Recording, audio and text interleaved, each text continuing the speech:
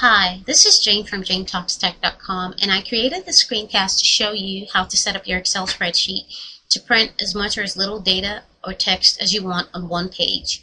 The ingredients to making these happen are learning to use and falling in love with the page setup button and your print preview button.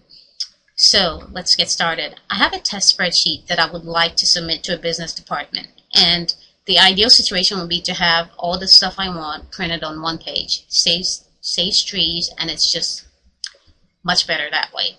So one of the first things I need to do before hitting print is to get a sneak preview of what my document will look like. So to do that, you hit the Office button, which is located on the top left corner of the screen, and you hit the Office button and hover in the word print, and you go to your print preview, and it shows you what your document should look like. So a couple of things to note. One, the document is by default in portrait orientation, and two, I have 2 pages, which defeats the entire purpose of this screencast. So how do we fix this?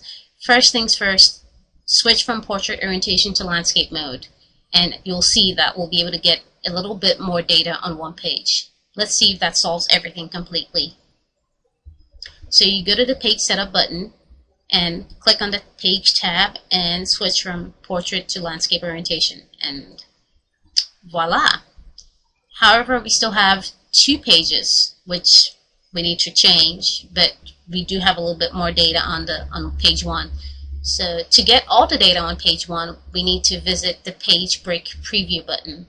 And to access the page break preview button, you need to navigate to the View tab in Excel 2007, and you click on the page break preview button, and it shows you a preview of where your pages will break when the document is printed.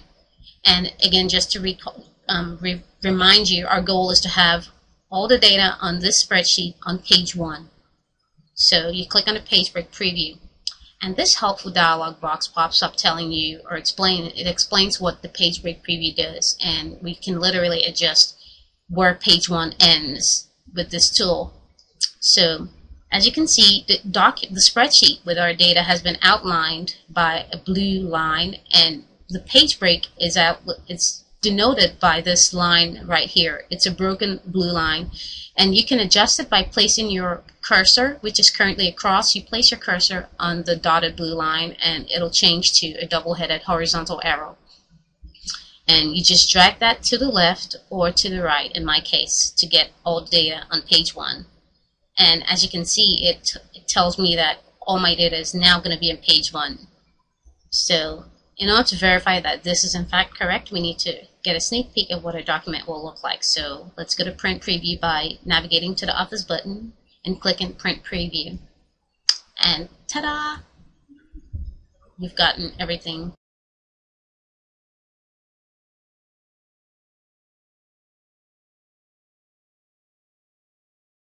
A quick recap, first thing first, open the spreadsheet, get your print preview, get your bearings on what your document's going to look like, and from there, check if it's in portrait versus landscape, and then you can alter your page break previews. So, thank you for watching, and this is Jane from JaneTalksTech.com.